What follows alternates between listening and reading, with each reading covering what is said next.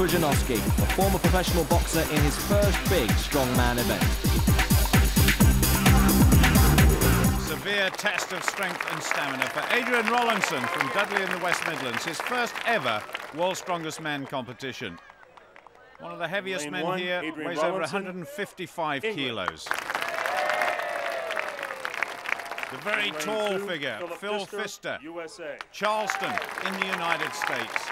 His second competition in World's Strongest Man. Zydrunas Zavikis of Lithuania. The Baltic states a tremendous tradition in strength. Mariusz Pudzianowski. Mariusz Pudzianowski, another first-timer. In lane 5, Peter Balters. Peter Balters from Holland.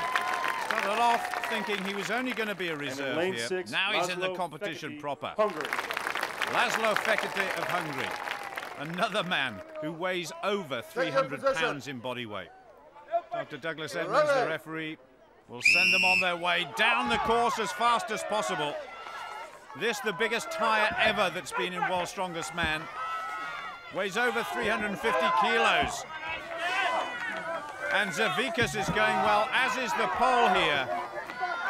Pudzianowski, a shade over 6 feet tall, but 20 stones of solid muscle, but falling behind on that flip, behind Zavikis. Peter Balters of Holland is going well too. Adrian Rollinson on the far side, struggling just a little bit. And now it's neck and neck between Pudzianowski in the red and Zavikis. It's going to be so close.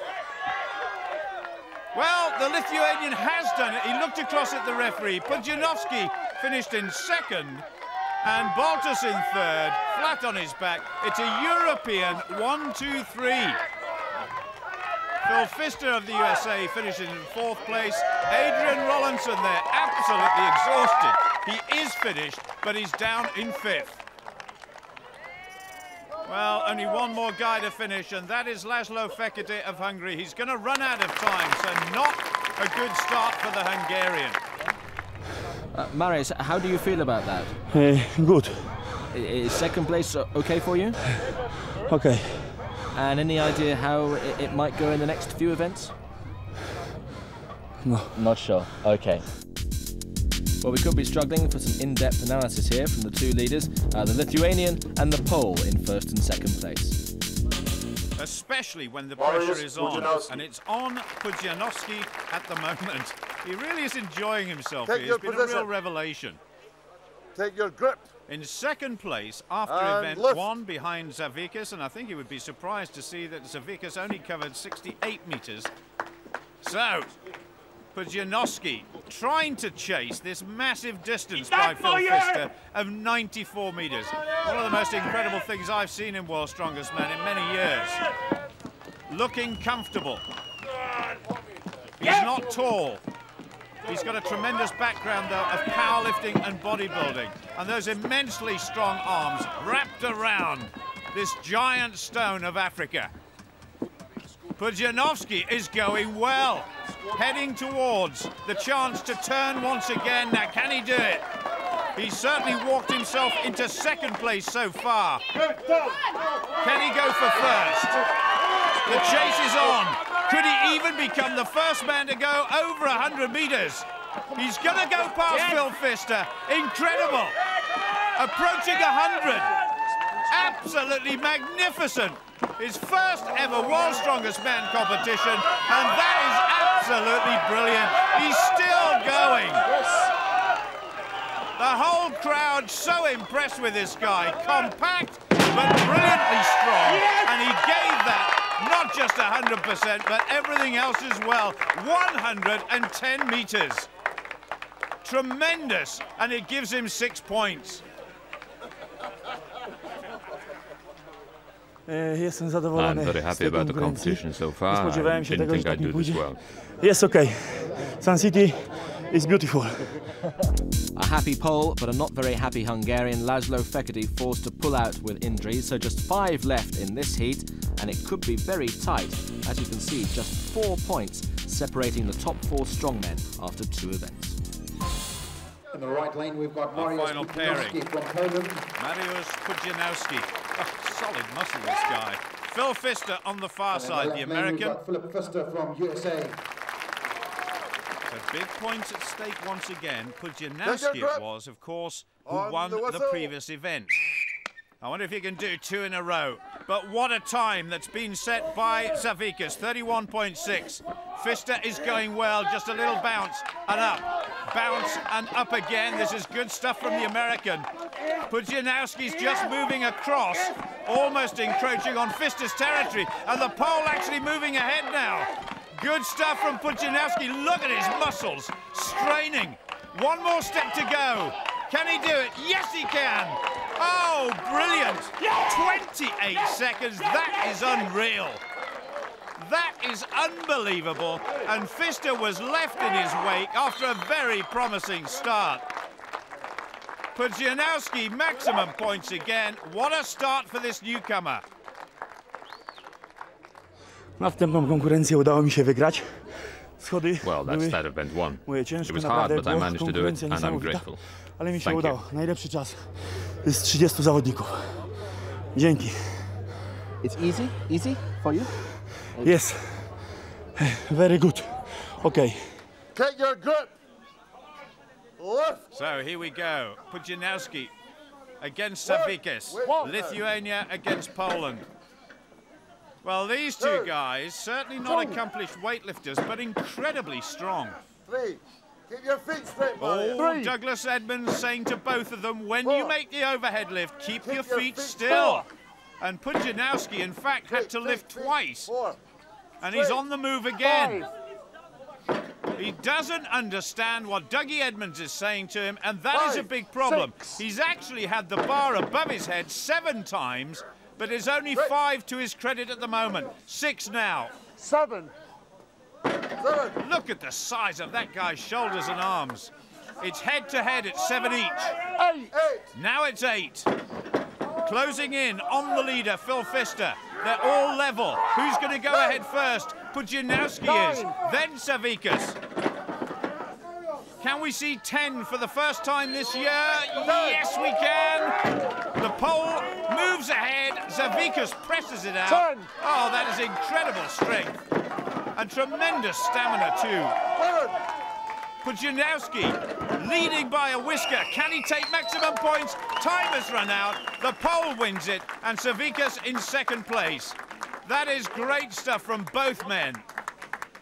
Pudzianowski, though, I'm sure now through to the final, and I think he realises that too. You did not understand your feet all the time doing this? Yes. You explain? 1, 2. Jo. Tak to 15 okay, a tak to 15 okay, a tak to 1, 2, a to. But you are in the final. Congratulations. It's good? Thank you. Getting on like a house on fire now, me in the pole. Zavikas in 2nd place, Pfister in 3rd. That just about cooked Baltas's goose, because as you can see, he's way off the pace now. Pudzianowski through, just one more event to decide who'll join him.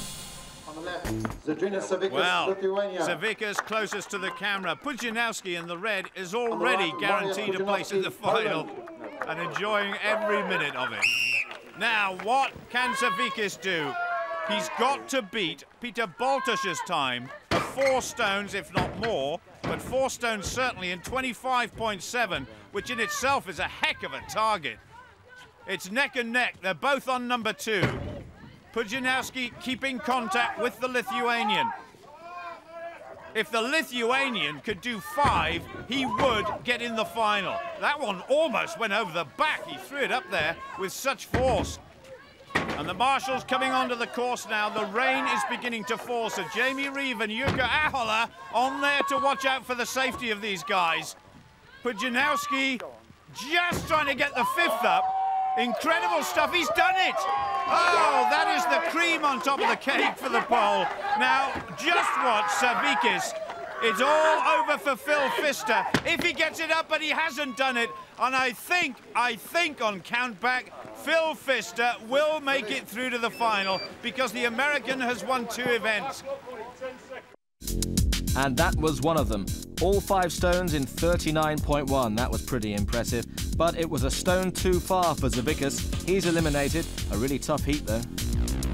As the second group come out onto the course, Pudzianowski, what a performance in his heats with 3 first places in the event. He really is some athlete, this guy. Herod Badenhorst in the final once again, in the twilight of his career, but still an outstanding performer. Phil Pfister, and we remember a tremendous performance by him in the Atlas Stones. Jani Virtanen, he won 5 events in his heat. Sven Karlsson, last year, this was the first event, and he won it. I wonder if he can repeat that feat. Take your position. This really is a very, very competitive group. But 17.8 seconds, the time to beat by Magnus Samuelsson. Left. Phenomenal. Away we go. Now then, Karlsson starts well. Karlsson is going well. The Norwegian tearing down the course. Oh, he's put yards between himself and the rest. This is incredible. Karlsson surely is going to beat Samuelsson's time. He's done it again. He blew Samuelsson's time out of the water. Virtanen finishes second.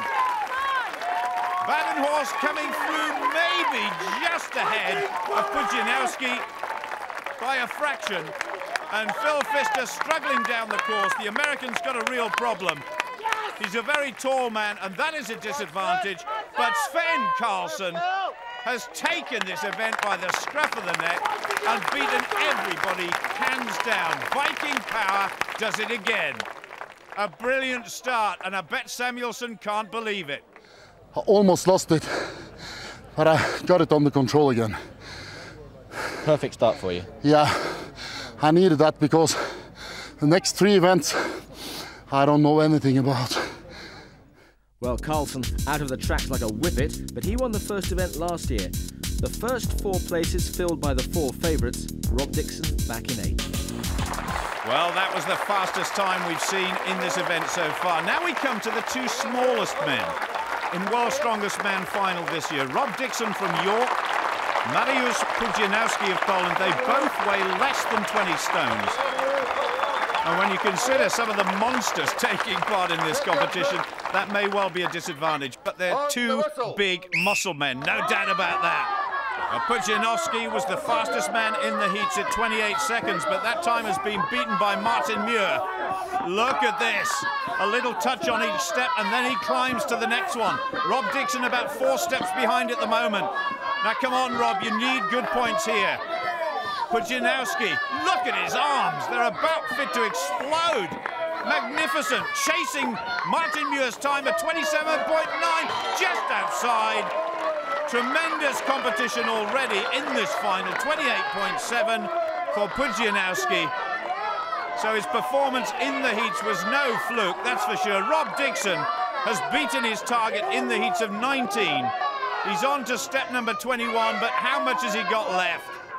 Come on, Rob. He changed his grip just as he said he would, but it's all over for Rob Dixon. Disappointment for him. It was 8th place in the last event for Rob Dixon. And this could be even worse, with a lot of good competitors yet to go. Pudzianowski, well, a real test for him. We've discovered already what a tough little customer this guy is. Well, when I say little, it's all relative. Martin Muir of Germany. Oh, Muir just struggling a little bit to get that car up. Over a ton this car weighs, 1,400 kilograms in total. 70 seconds plus the target. I wonder if either of these guys can get amongst them. Looking pretty composed. Not looking at each other. They're trying to block out everything just to concentrate on their own performance. Beyond 25 seconds now. Muir looking relaxed. Pudzianowski grimacing all the time. The grip so important, helped by those straps. Look at those rippling muscles. Unbelievable. This guy is more like a bodybuilder. Muir hanging on for dear life now. Pudzianowski, solid as a rock. No movement in either of them. Muir goes down there, the first at 49.7. Now the chase is on already. Pudzianowski is in second place and heading towards Samuelson's lead. 70 seconds is the target. Can he do it? 3 to go. 2, 1. He's done it. He's won the event. Poland get 10 points. Absolute delight for Pudzianowski. Well, he doesn't speak very good English, but I think we all understand that.